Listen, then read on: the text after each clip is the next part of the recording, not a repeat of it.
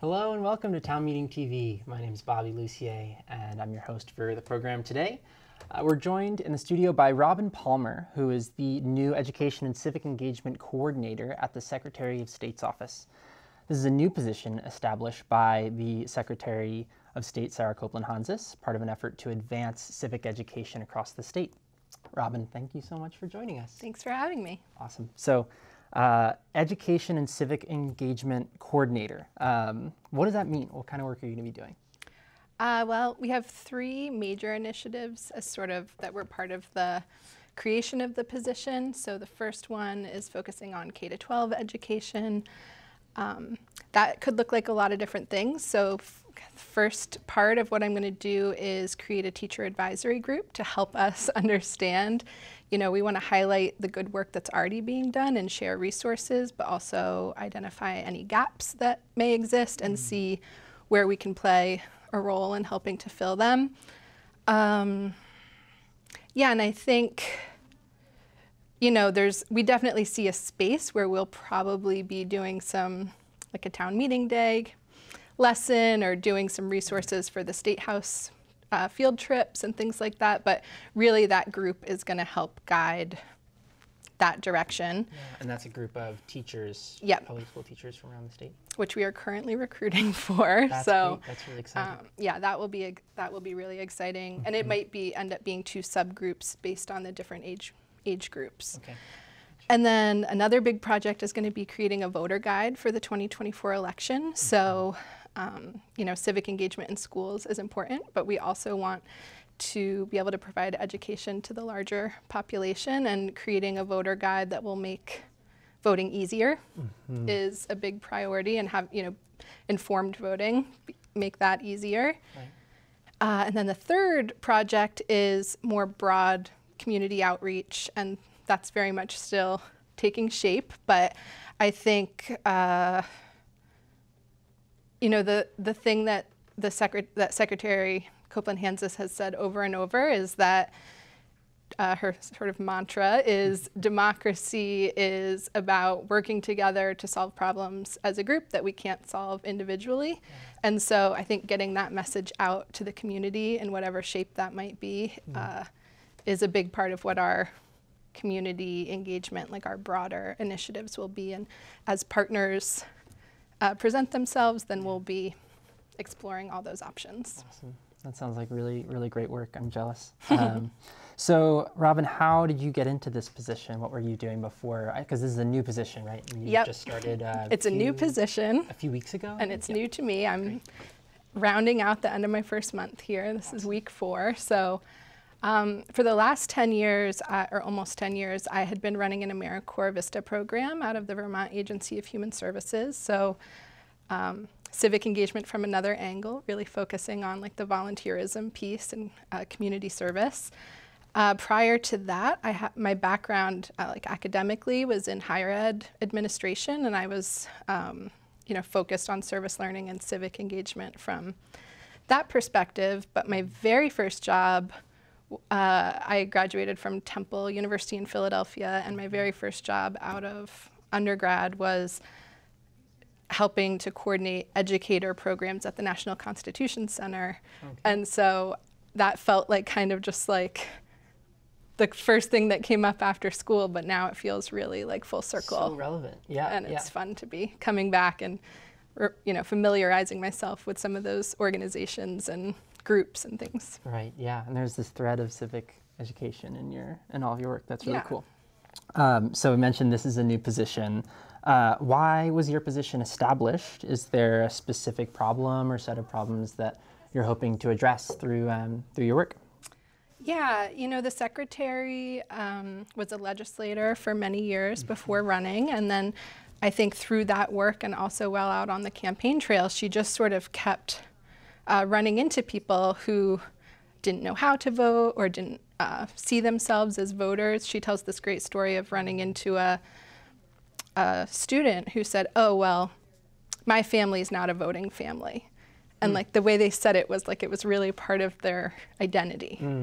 And, in a lot of ways, Vermont does well in like the national rankings and things like that for voter engagement, but I think she really saw this need to reach all of Vermonters, not just the ones helping boost our numbers, and help shift those mindsets. So like when you run into people, like understanding why aren't they a family of voters, and is that because there's some trepidation around the mechanics and they don't really know how? Is it that they don't feel like their vote will matter? Or is it that there's not a candidate that feels inspiring to them, or a issue that they're passionate about? So kind of looking at it from a really broad perspective, I think she saw a lot of need. Yeah, I mean, you mentioned already some of those potential barriers to voting and becoming engaged, not just voting, but being engaged in the civic process, the democratic process. Are there any of those that the secretary or you are particularly kind of honing in on or recognize as some of the key barriers that Vermonters are really facing in participating in the democratic process?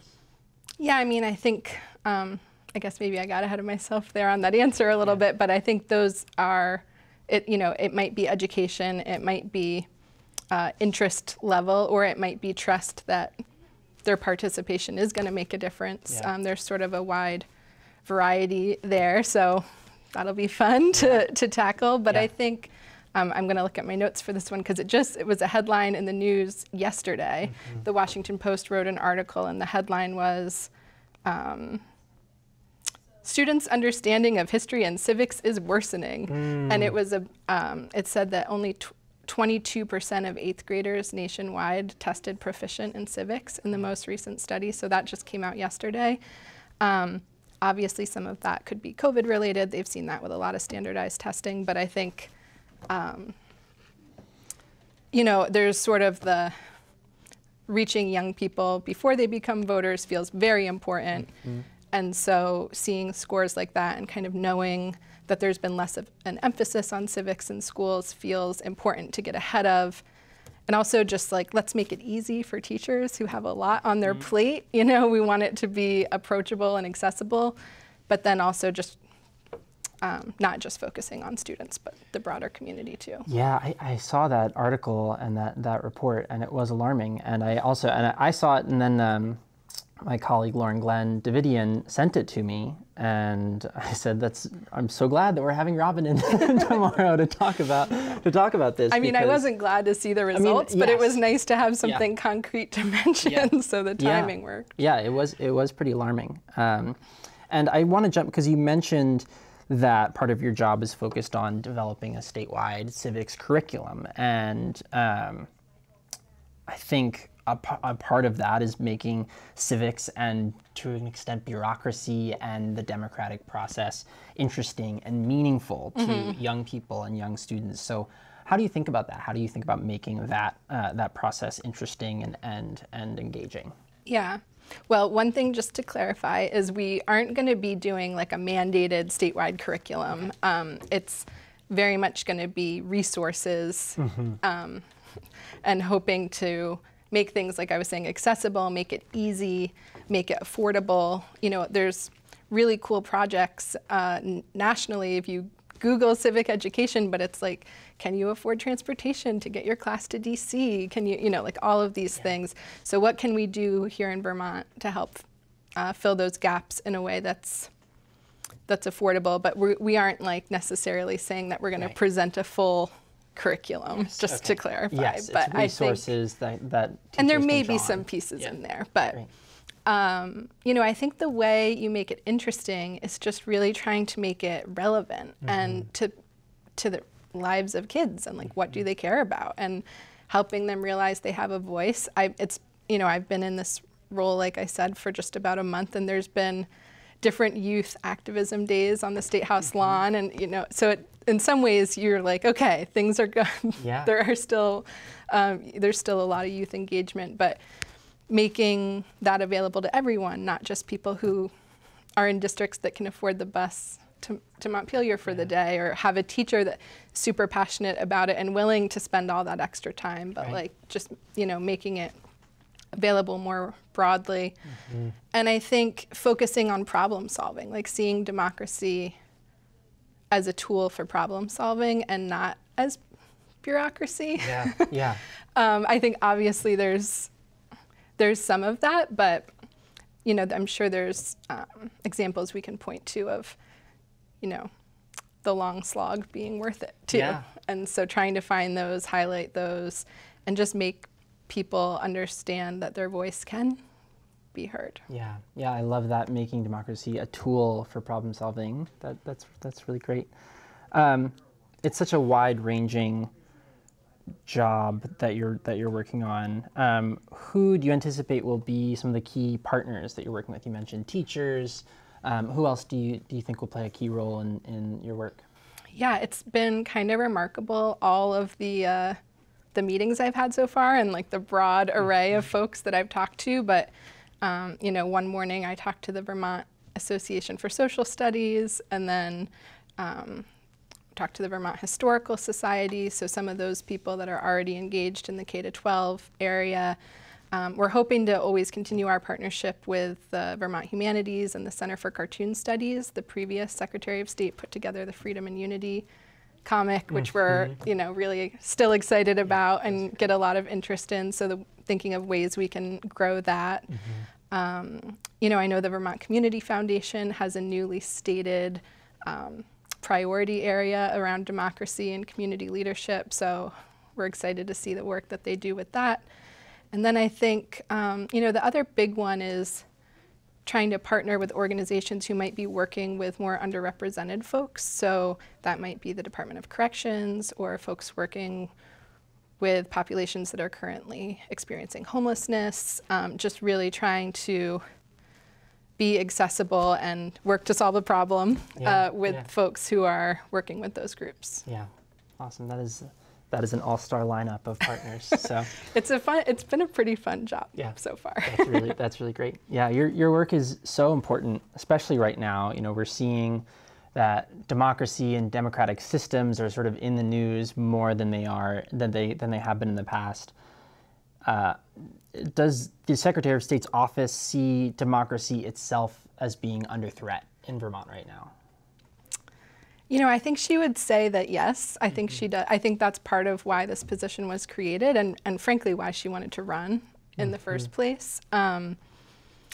You know, there's a lot of things that Vermont does do well. Like we, as state government, like our elected officials, like you'll see them at the grocery store. You can access lots of information through public media.